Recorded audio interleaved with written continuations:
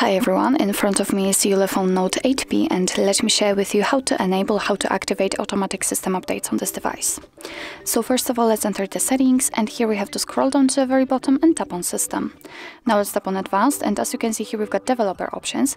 If you cannot find the developer options, no worries, we've got the tutorial of how to enable them, so let's check it and get back to this video. So let's tap on developer options, and now we have to scroll down a little bit in order to find the option automatic system updates.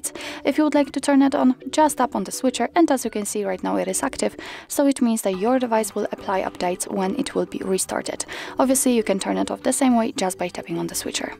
So actually this is it. This is how to activate automatic system updates in your ULEFONE Note 8P. Thank you so much for watching. I hope that this video was helpful, and if it was, please hit the subscribe button and leave the thumbs up.